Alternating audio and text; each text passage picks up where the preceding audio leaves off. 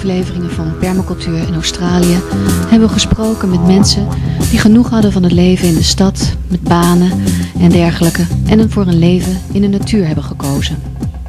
Ze konden dit doen omdat ze hadden kennis gemaakt met het systeem permacultuur. Een systeem ontwikkeld door de Australiër Bill Mollison en wat een grote mate van zelfvoorzienendheid kan bereiken. We zijn op zoek gegaan naar wat permacultuur nou precies inhoudt. En in Australië is dat niet zo moeilijk. Ook al is een afgepast antwoord moeilijk te vinden, want iedereen geeft zo zijn eigen invulling aan permacultuur. In deze aflevering gaan we op bezoek bij het Permacultuur Instituut in Maleny, Queensland.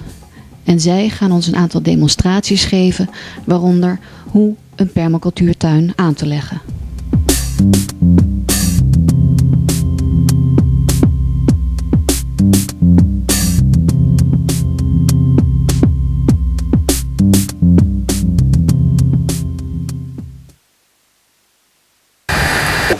Photo that we took before we began. This is the neighbor's land over here. So this area here comprises the 2 acres. As you can see, there are quite a few coniferous trees right out in this area, and a lot of introduced exotic trees which have been gradually retired. One of the major gifts of the area is that the owner had planted a small citrus orchard, which we have over here, which has been trimmed up and that stuff cut out and been fertilized and mulched, and it actually threw off a very nice crop, and we're very grateful for that. Our overall philosophy here, and you have the sheets that I gave you, we work with a philosophy of the Institute that says the land cannot be owned. I'm sure that everyone here has considered that and probably agrees that we can only steward land.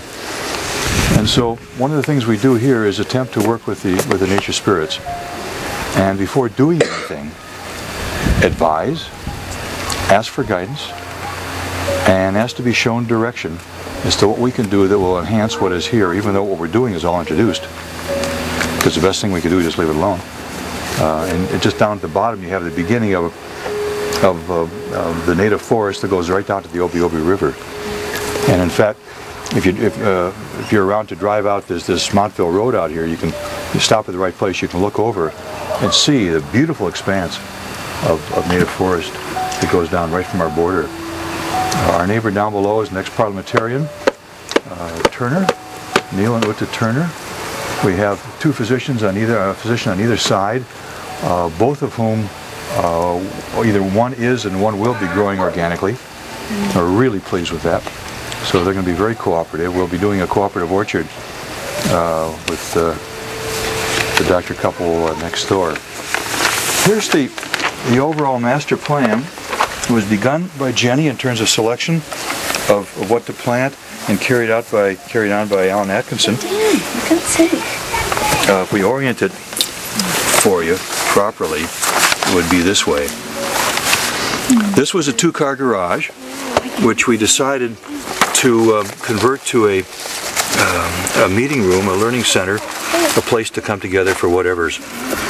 This is something the Institute has always done. We've always been involved in creating environments for learning of many different kinds. For 4 or 5 years I worked in New Zealand, working with several thousand educators in using the expanded brain function and bringing that into the classroom so that the kids could learn to use a greater part of their brain in learning. So that was a different kind of environment for learning. This one is one, I guess, for our learning and for anyone else who wants to come on the land and use it. I don't have any aspirations for teaching courses here. That's not my expertise. There are many other wonderful people, well qualified, to come and use the land as a demonstration site as they might see fit, and then perhaps conduct classes here. So basically, we changed the road, took out a few trees, and just after a lot of consultation and consideration and asking and meditating, began. One step at a time, like we all do. Here's the forest down here, the native forest. We plan to do some of our own forestation up here, whether it will be native trees or whether it will be trees for a woodlot. One of the primary focuses here is that we want to create a series of steps. First step is to create a relatively self-sustaining homestead. So that we ask questions, what can we do there? Well, we can put a hand pump on the water tank. We can put a backup diesel generator in. We can put a solar collector on the roof. We can grow our own food. We can put a little food away. We can put some seeds away. We can do a lot of things that will help this place to serve as we serve this place. So I'll leave it open to you for questions. Just a couple things here. We probably will have a chook run in the orchard. I haven't had much experience with chooks. I spent a couple years at Finhorn community as a gardener, and that was back a few years ago, and that really introduced me to the great joy, the real joy of working with the plant kingdom, and that's stayed with me. So my joy is getting out here and working with the plants in the soil. Whatever is done out here is done cooperatively. This is not one person's task or vision. Because the Institute is a non-profit trust, we invite people to come and be served themselves in the process of serving others by utilizing the land. So that's the basic story of what's happening. For real, in terms of starting to make some changes in about June, July. And the changes were mostly the physical, to get the place ready with backups and so forth. We're just getting into the gardening. The trees have only been planted for a couple of months, and the food production has only been in for maybe 6 weeks, 8 weeks. We're just getting going with it. Is that right? That garden is only 6 weeks old? Yeah, weeks ago. And now we're going back and putting in legumes and cover crops and so forth into that. So what is this? Well, that was going to be a woofer. That's what Alan drew into his plan is a woofer cabin. I'm not sure where we're going to put one or two of them, but we will have some. Okay. Now, actually, the complete keyhole hasn't been put in, but with the avenue for it has. Can you explain that a little bit about the mandala? Seedlings or seed? Some of both. Some of our own seedlings are now in the garden behind the house, which is a primary kitchen garden. These, I think, were all seedlings or things that the people just brought out and said, "Here, put in the ground." And right now we're using some pyrethrum on the brassicas, and we're using soap spray for any aphids, hoping that the ladybugs will move in very quickly. But the idea of the keyhole is that from anywhere that you stand in each of these little keyholes, you can reach all the way down. Yeah, and the whole, like several keyholes put together create a mandala garden. The classic concept of a mandala garden has these little keyholes in it. Those aphids, Helga, were washed off with a hard-running hose about 2 hours ago. You didn't get them all. Didn't get them all, right. Oh, there's lady beetles already. Yes, there was some yesterday, so... They're coming in. That's the thing with pest management. Sometimes you just got to be patient and wait and cross your fingers and hope that the predators come in. So this is really more, it's a practical garden right now, and it's really still in Zone 1. But it'll be more of a demonstration garden as one model of gardens with the primary kitchen garden in the back. And even that'll take several shapes. So here again you just mulch, you fertilised and mulched and put sheet mulch and hay on top. Right. And then when you plant your seedlings, you add a little bit of soil in that? Yes. That's it. Yeah. And you penetrate through the newspaper? Yes. Why did you put the gravel? Well, the gravel, this was one way I'm experimenting with to control the kikuyu invasion. Some people. So there's black plastic down under the gravel, then the gravel in here, then once every couple weeks I just take a sharp spade and cut around the edge, and it takes care of it. It keeps the grass pretty much out. But you could also plant an edge. Pardon? Yeah, we will be planting a comfrey and lemongrass edge, and we're just raising some of it now, and we'll be bringing in some more cuttings. And so that will go in here too and eventually replace this. Yeah. And with the mulching here on the plastic, do you make holes in the plastic to put the plants in or not? The only plastic goes in about about this far from the perimeter. Otherwise it's just the grass covered by a double layer of cardboard and then the straw over it. It did have fertiliser underneath it. Yeah, there's some manure and things like that. Yeah, but now the cardboard's just about all disintegrated, which is great because you can dig straight into it. Good. And look, it's taken care of a lot of the grass actually, which is nice. But it still needs a bit of weeding. I suggested he had 24 hours to vacate and asked for a favor. Well, he seems to be gone today. I hope the message got through. But it's great fun doing that, and when it's successful, it's even greater fun. Ellen put in a swale down below, but didn't put swales up above. I'm still not quite sure what his rationale was, but that was his design element there. What is the plastic? Is that to kill the grass? Or? Yes, it's to keep it down until there's further instructions come as to what we're going to put in there. Calling in someone to cut the grass. I'd like to have this really maintainable by a couple people, say 8 hours a week each. And so part of the interplay of what we're trying to do is to establish that. And I'm sure it'll take a couple of years before we get that kind of a balance. The long answer to your short question, I'm not looking to put a whole variety of gardens in here for our purposes. And the place is available for that if others want to do it. Why is it funny?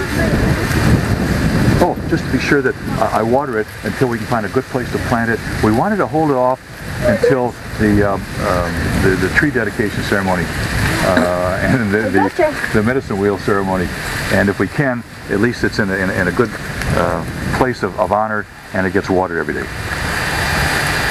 What's a medicine wheel? Pardon? What's a medicine wheel? Who can tell us what a medicine wheel is?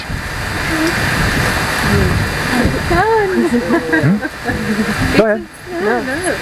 Okay, medicine wheel is one of the many circular forms, in this case a circular with a north, south, east, west cross of stones in the center of it,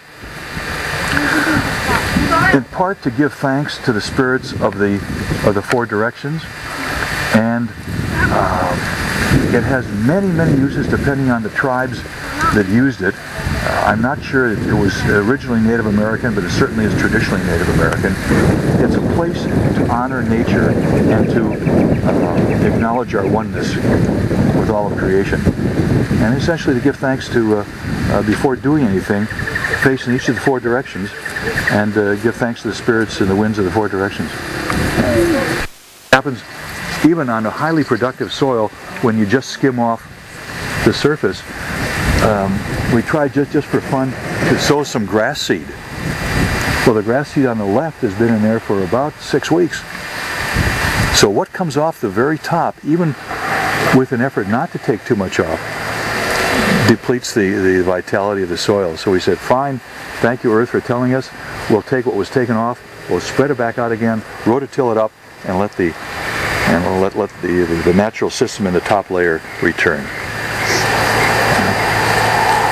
Do you have a worm farm? We have a worm farm right over here, yes. Yeah, I find that with worm farms. We could sometimes stick a mouse trap on top because they come in and they eat the worms. Now what's interesting here is if we overfeed, we get a lot of little gnats. If we underfeed, of course, the worms are up there looking for more food.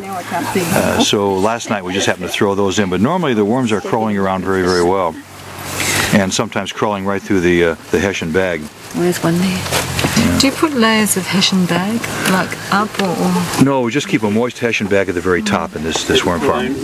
Paul was saying that the mice can eat the worms. Oh yeah. So we need to. Rats love them. I'm sure they do. In this side, they wouldn't be able to get in, I wouldn't imagine. Need to check out what sort of mouse it is.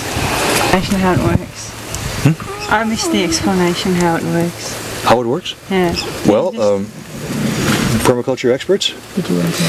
Oh, what the internal method? Yeah. What he's doing is filling this up because it's a top-down system, and you can pull up the. This slides up. Maybe pop out of the middle for a sec, guys. You can pull this up, so you're just harvesting the material out of the bottom that's been turned into cast. The thing with is with worms is that tiger worms or the compost worms always need some sort of food. So once they've gone through and devoured some material, they'll go looking for the new material. So they'll be moving up all the time into the new material that's being put in the top, and you're being able to harvest from the bottom. So it's quite a simple So to start it off, you just throw in a whole heap of worms with some dirt and some kitchen manure scrap. and so forth. The next thing we want to put in is a layer of manure. We haven't done that for a while. Right. You don't really put dirt in either. You don't put that in? Get too solid and things. There's no need for it. Well, I just got a bit late and what was inside here eating the worms? A little mouse or a rat, I'm not sure. I don't know the species. But the thing to understand with worms too is that there's two broad types of worms. There's garden worms, like your normal earthworm, and they won't live in compost. And then you've got worms that do live in compost, and there's a few different sorts, but tiger worms and red wrigglers and stuff like that. Yeah, night crawlers. And they can't live without compost. So if you don't feed your worms, they'll try and escape until they can find some. And if they can't find any manure or compost, then they'll die basically.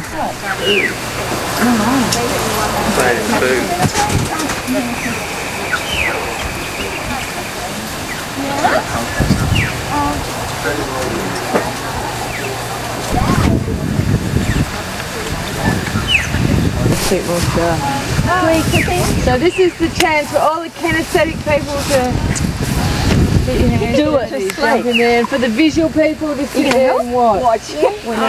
Someone's strong, let's do the muscle. Oh my god, you might go through the whole lot. Wow!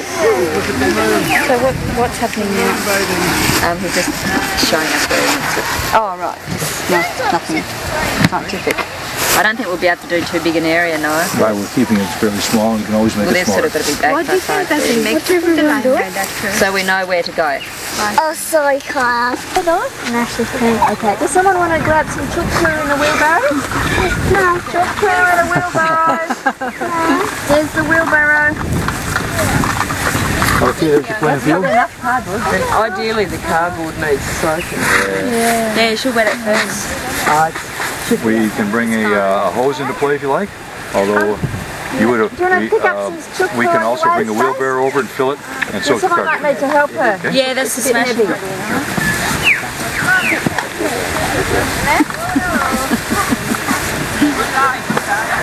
Wow, how many wheelbarrows are there? Is that cardboard? Swings open and then you close it. A little bit out and then... Yes? Did you bring some chocolate in your Got to touch it with our hands. Yeah.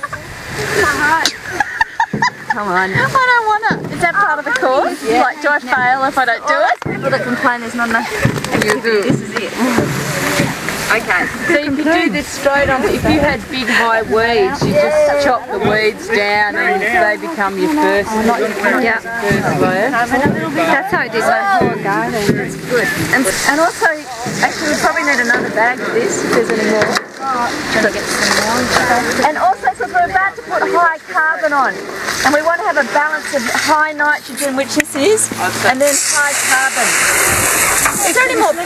No? I don't want to do it. Is there any more poo? Yes, the farthest of the compost sections is filled with it. Someone wants to get a Baby shit, it's a bit different to more bags of horse poo. Yeah, it's smellier. Let's go on now. Not breastfed baby. We're soaking it. Yes, it is. Okay, now, then we're soaking it. Oh, it's been soaked with the cardboard. We're going to soak it in water first. Right. That's enough. Now, the secret is everywhere use double cardboard and everywhere have it overlapping really well. If you have one little hole, grass and weeds will come up and they'll go out. And especially on the edges. Okay, so if people want to grab this and mark it in Noah's beautiful design. We're going to wet it first. Sorry, we're done. Edges so it's easy for Noah to mow up. Keep going in there. Fill it right up. So something like this. Fill it right up with water. I consider this a bit of an annoying, ugly bit of cardboard, no offence. But I I just throw this on the top of something that's already existing. It's got holes in it. It's a bit weak in places. Wet piles. Oh, great. So you want it all to be doubled. You're going to double it over. And especially the edge. Have a nice edge. Samoa. There's a wet pile just over here. I always save my best bit for edges. Let's be real careful. Yeah, but it's cold. Big meaty. Oh, sorry, dear. What is it? You're dry. You help me down.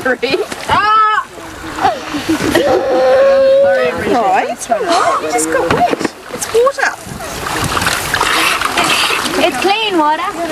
Always double. And where you got holes in it like that, Marianne, you need to cover it again. You need more shit here? More shit. Later. Once we've done this.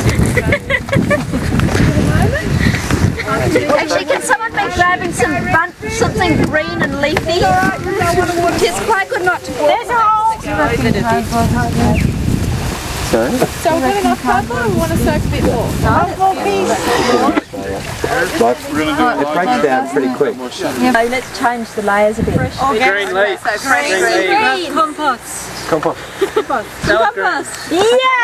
Oh, we just happen to have some. Oh, right. Handy. Looks like one of these. Only please you don't have to sit with that all day. So if you want to spread this over the whole thing, Happens in our program. you might even have more veggies than this, have it even thicker. For a real, oh not that this isn't real. We want a bit more of this up there. No? I think that's Go, Stace. Yeah. Yeah, What is that? Beetroot soup?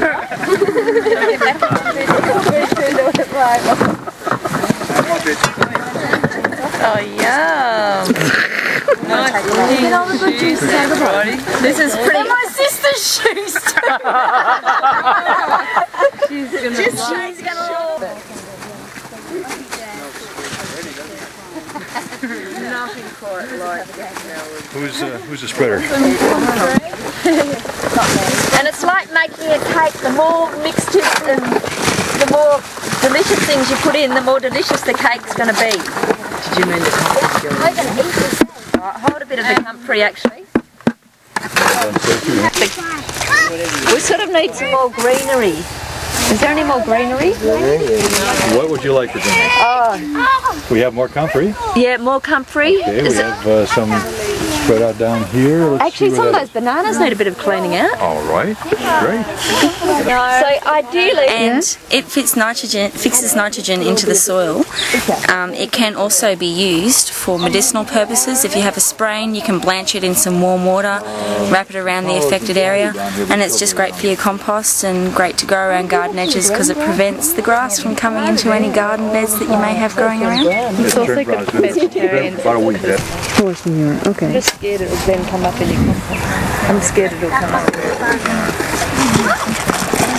a layer of carbon, so we'll have a mulch layer. Not carbon, we'll have a mulch layer. Yep, hay. Which way would suit me? Yep, hay. Be careful.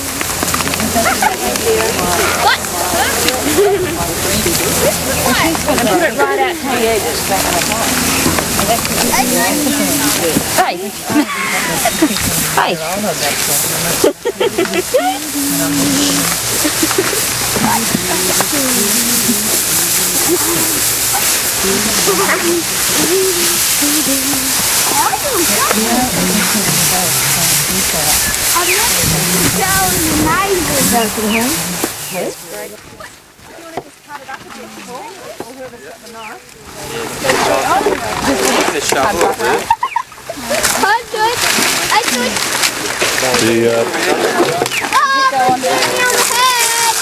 Oh, Lawrence, I'm sick of hearing it. Go away from him, please. Richard, leave him alone. I mean it. Don't tease that sensitive weed like Mrs. Shabab was saying. When should we have done that? Right at the very bottom. Above the cardboard. above the cardboard and the food.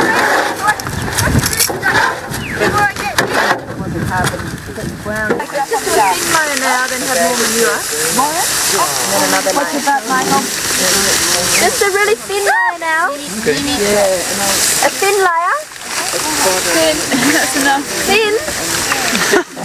Well, we don't need this, I guess. A thin layer while we're going to do another manure layer. Another layer. Layer upon layer upon layer. That's all manure. Maybe we can take this. So what would you do now? I was going to put some more manure in another layer, but I mean, yeah. It's good to make it this high if you're growing on something like cement or on something that isn't very nutritious. In this case, Noah has got pretty good soil, or very good soil. Yeah, so we can use much less material. Yeah, but it doesn't hurt for Noah to do this because he's always going to have a nice viable soil. Especially if you have big areas to do, it costs a lot to yeah. do this. So yeah, and you might even want to put more vegetable scraps, have it much more condensed than this. How long does it just leave it before you can plant? Oh, I'll tell the group as a whole, okay, when we're finished. Oh, okay. We'll use sawdust and maybe some 10 mil gravel over the cardboard for the well, no, I'm sorry, no gravel, just the sawdust. So when it gets broken down in about a year's time, so it won't deplete the nitrogen. We can then use that as more mulch, and then just replace the pathways. But right, I'm sure it's a good way of doing it. Oh, I don't know. Intimidated, he laughed at it. Depends how many you could just put one at the top and then one middle row, but you could fit another one in. We actually should have been watering as we went along. Now that it's got lime on it so it's less acidic, it's quite a good idea just to let it rot down for a while. If you're really desperate and want to plant in it really quickly, you make a hole like this and you might put your worm castings in there, a big lot of it, and then plant into here, and the little seedling will put its roots down and pull on a lot of the nutrients. But I think it's better to wait about 6 weeks or something till things are broken down. And don't plant root crops in the first year. Why is that? Because they're trying to go down and they can't go through that double layer of cardboard.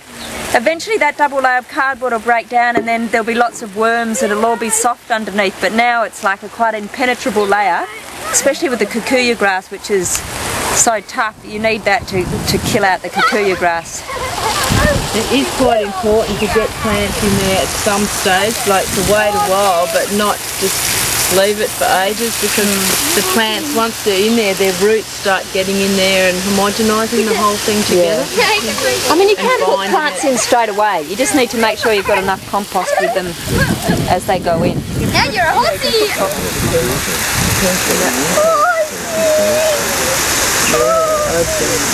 And water every layer. That's something we forgot. Yeah. We were a bit scared to fall on that hose anyway. Onderweg naar whatever. Het is het land van die Nederlanders. Het ziet er allemaal heel mooi uit.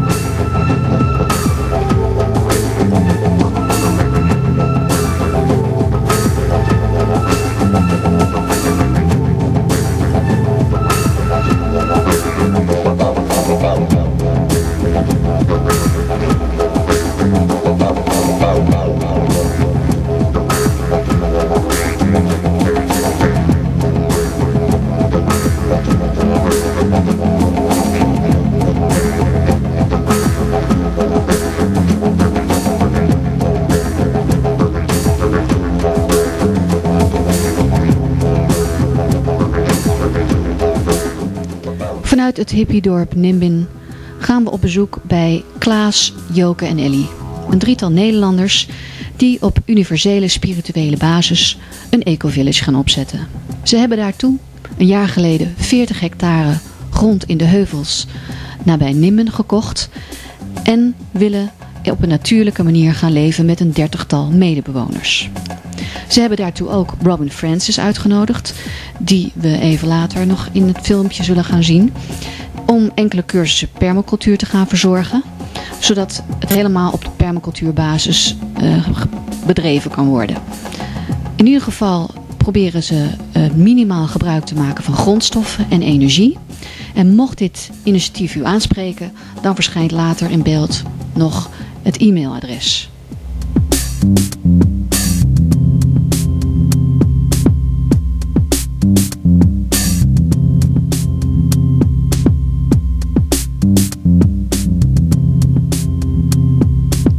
Klaas laat hier de grond zien die hij dus heeft aangekocht.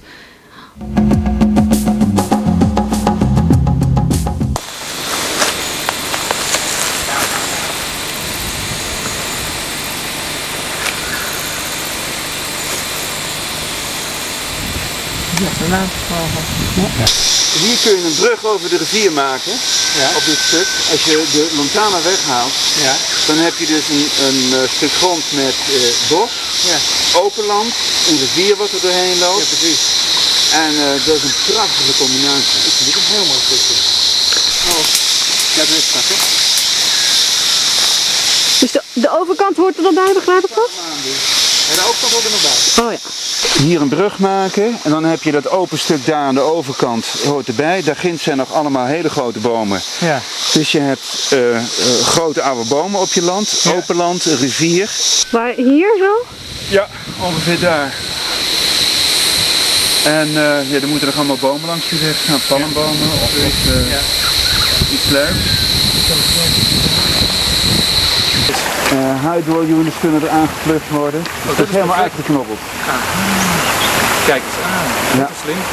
Ja. En wat voor windmolen is er dan? Hoe hoog gebeurt er met het water? Is het doen? Het loopt door de midden, er zijn een paar huizen die daar Palen heeft de dam en de caldera. Nou, ik was er gewoon... Wacht. Hey. Kom eens. Mooi dat je bij de tafel kijken. En ook lopen ze getrokken. Kijk als schip. Ja.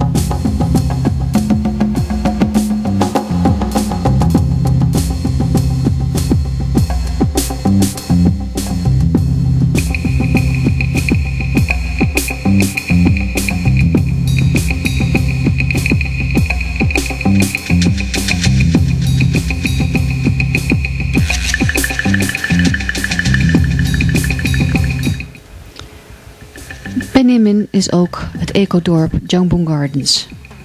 Robin Francis, die we zo gaan ontmoeten, verzorgt hier haar permacultuurcursussen. En zij is tevens de ontwerper van vele permacultuurprojecten in de buurt. Daarnaast heeft ze vele boeken over permacultuur geschreven.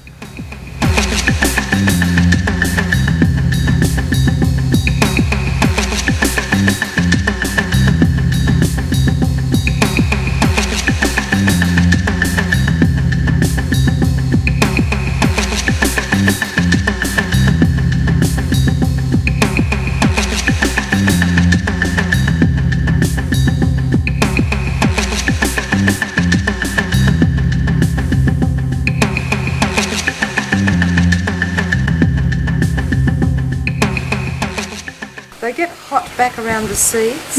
I use them for making our sweet chili sauce because they're so nice and fleshy. That sounds nice. Trees planted around.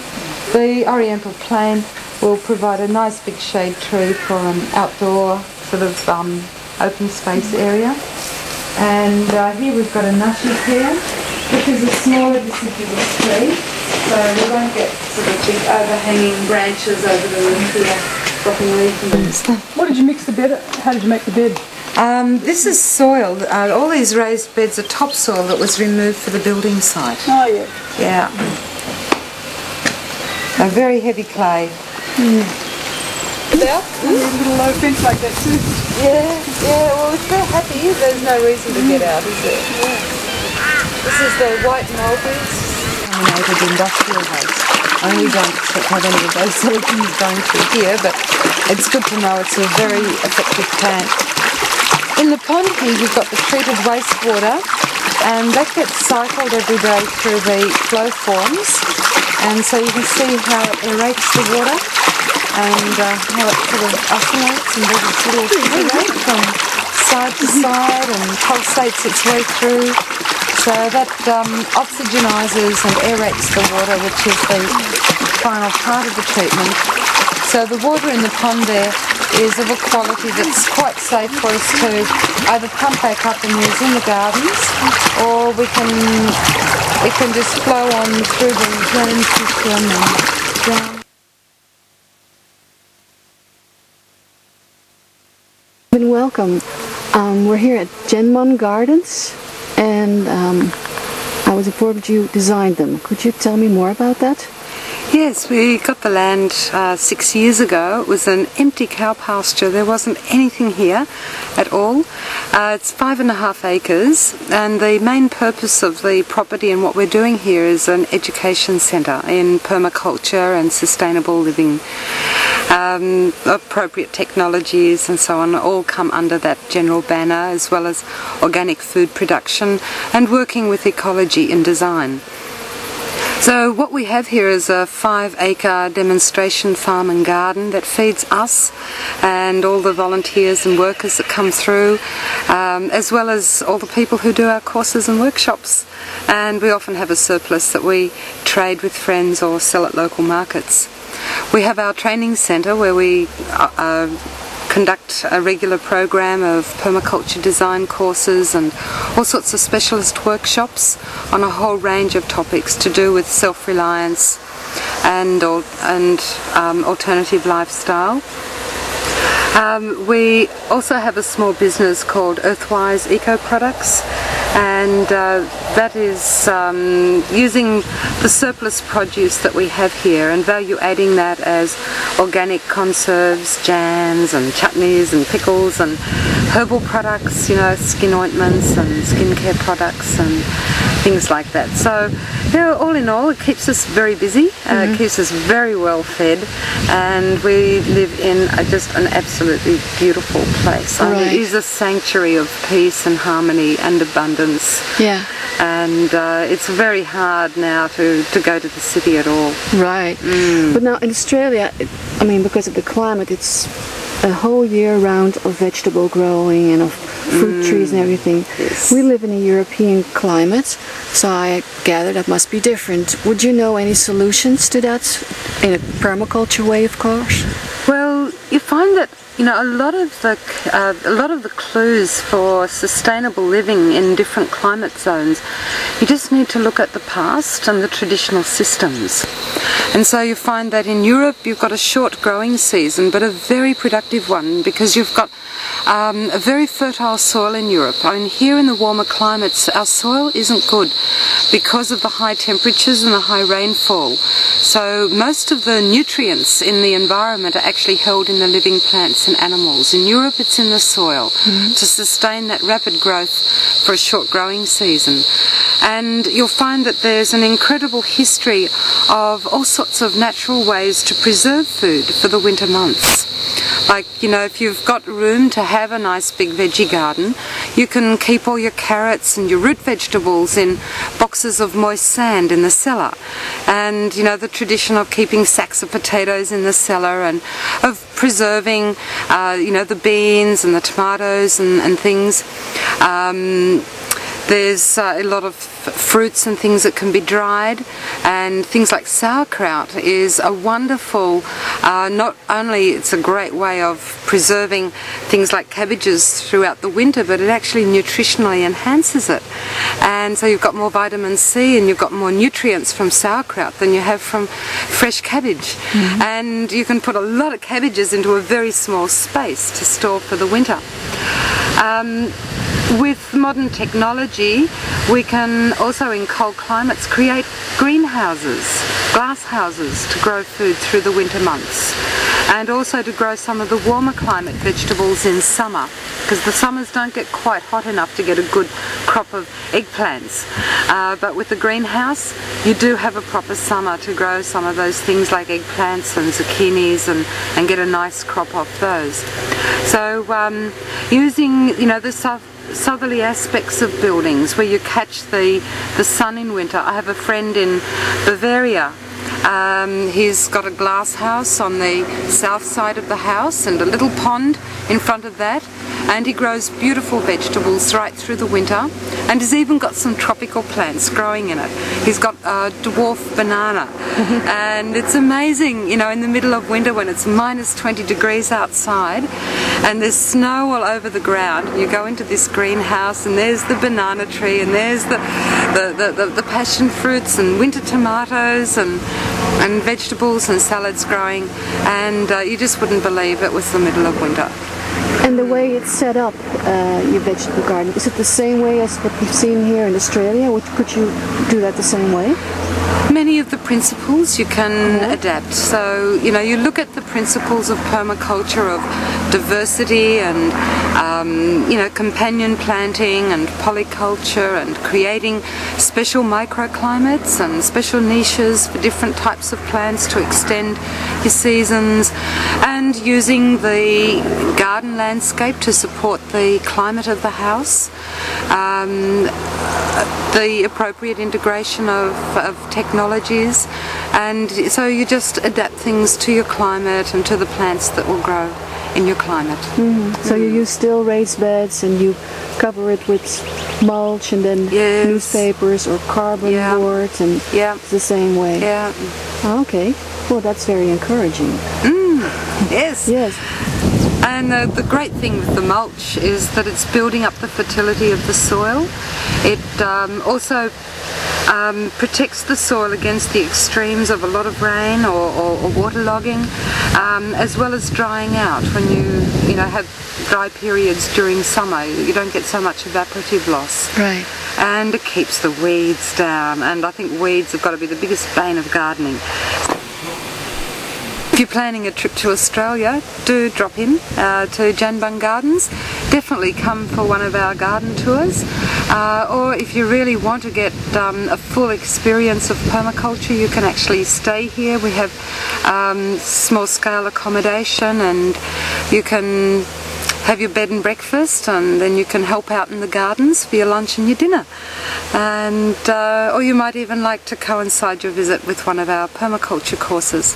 So yeah, get in touch, email us, and we'll let you know when our website's online, and you can find out more and come and experience it firsthand. Wow, that sounds very tempting.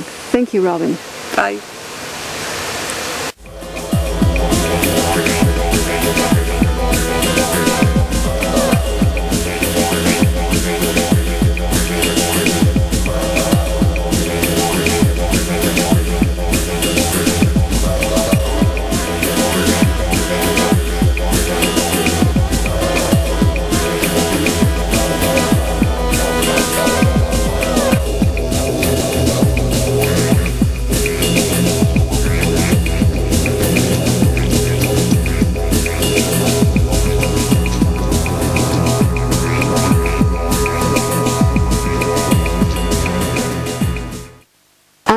have a different approach towards permaculture. Could you explain more about that?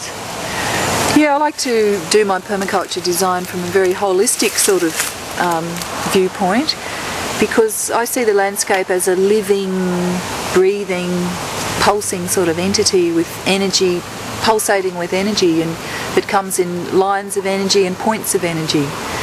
And the Australian landscape is, you know, very well endowed with these energies, and the Australian Aboriginal people use these energies and the knowledge of these energies for their own purposes, for their spiritual activities or whatever.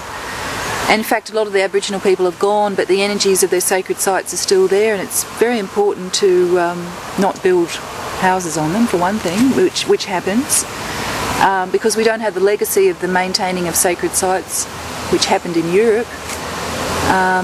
Unfortunately, a lot of the sacred sites were deliberately destroyed or accidentally or whatever. So we do have this legacy of this sort of haunted landscape, which we need to find our place in, I think, from that sort of more spiritual aspect. And to me, that my connection with the earth is a very spiritual connection anyway, so that's what I like to inject into my permaculture. And before I discovered permaculture, I was a very keen environmentalist. I worked for Greenpeace. I tried to save the world every day.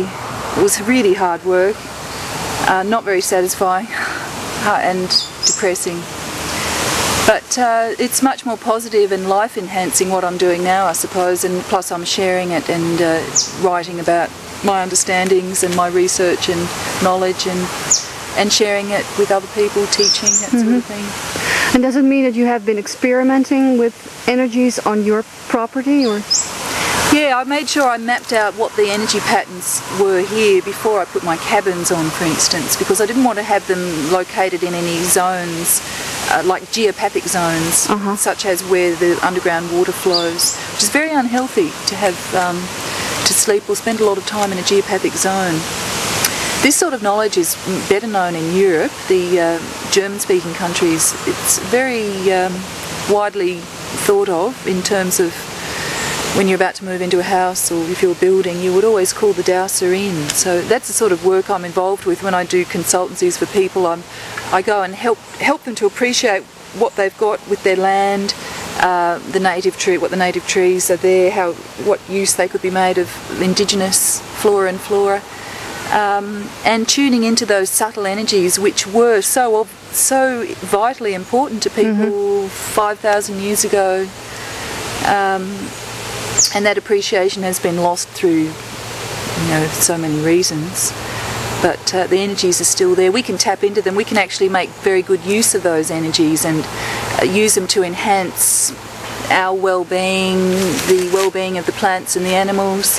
In fact, that's what I really like to go around doing now, is to set up beneficial energy fields for people, so that it just makes it a bit easier to grow things. And it's part of that whole holistic understanding that I like to think in terms of. And now you've set up a sort of tower on your land. Yes, I've got these so-called towers of power. I've got 4 of them now, and I've built 44 of them all around Australia, southern Australia. And that's been very interesting work, because they're based on the Irish Round Tower, which was the premier religious structure of Ireland. There used to be hundreds of them. And from the understandings of Professor Callaghan, an American professor who was an expert in radio engineering and also insects, he had a brilliant understanding that he came to, that these towers were actually antennas picking up natural energies from the sun, particularly from the Schumann cavity around the earth. The Schumann waves, very good for our health, Schumann waves, and the magnetic monopoles that come from the sun, and it's able to collect them because of that tower shape. And the materials, having the correct materials, they were able to collect these energies and harness them by putting them down into the ground, which then stimulated the biological activity in the nearby areas. So it is known in Ireland that the land is very lush around these Irish towers. So Callaghan then went out and started experimenting with smaller ones and suggested that other people do that. So that's what I've been doing, and getting other people to experiment, because we're still at a very kindergarten level of understanding. So I've heard some fantastic feedback just of people just feeling better, that they feel stimulated by the energies around the tower when they're near the house. You know, life seems to flow more smoothly for them. The animals are attracted to them. When my dog came back from having surgery, every morning she'd go out and run around the tower, and she never normally did that. And then of course with the plant growth, this is what I'm really keen to see, is that it's you know, a very simple method of increasing plant growth, and organic farmers need all the help they can get. Right, yeah. So some farmers I've spoken to have actually doubled their crops just by putting up towers, a mini version of the Irish tower. And where do you get a tower like that? Well, you have to make it. There's various designs that you can use, but basically it's a tube of rock dust. I mean, it sounds really simple. Yeah, just a normal tube? Well, like a any plastic tube? pipe of rock dust. That's the type that I make, but there are much nicer ones. You could make them out of stone if you wanted to, but you have to have the right stone. And this is the other interest I've had, is in the special magnetic qualities of certain rocks, and this area here, the Northern Rivers area, is very well endowed with volcanic rocks, and these have this paramagnetic quality, which is sort of like a low level of magnetism, and we've known for a long time that magnetism has a stimulating effect on cell repair or various healing processes, but it can be a bit strong. You know, a magnet is strong. It actually hurt you if you put a magnet around your heart or your eyes or something. You can actually cause a bit of damage. Paramagnetism is a very low level of magnetism, and that's put out by the dust. And it's actually put out as an energy field by certain rocks, volcanic rocks, and we have the basalt here, which is very good. So there's all sorts of great benefits from doing this, and I've just never ceased to be amazed by some of the things I'm discovering. The fact that it can actually, this low-level energy field from this rock can actually protect you from radioactivity. Oh, and that's interesting. Yeah, certain organic farms that had rock dust of this kind spread over them before the Chernobyl accident actually had produce which had no residues of cesium-137. So the energy field somehow repelled that, radioactive energy. So radioactivity is, an energy from rocks, and so is paramagnetism. Why not have a good energy? So so there are ways of antidoting radioactivity and radiation from electrical sources, which of course we are bombarded by: radio waves, TV waves, electromagnetic. Yeah, so you could also use spectrum. It in-house maybe? Well, that's right. People are using bags of rock dust around their computers, they're wearing them, and you can, get a ton of it at the quarry and it'll go a long way. The Austrian people are very advanced in this technology, and they're actually selling little bags for lots of money. Oh, yeah. So,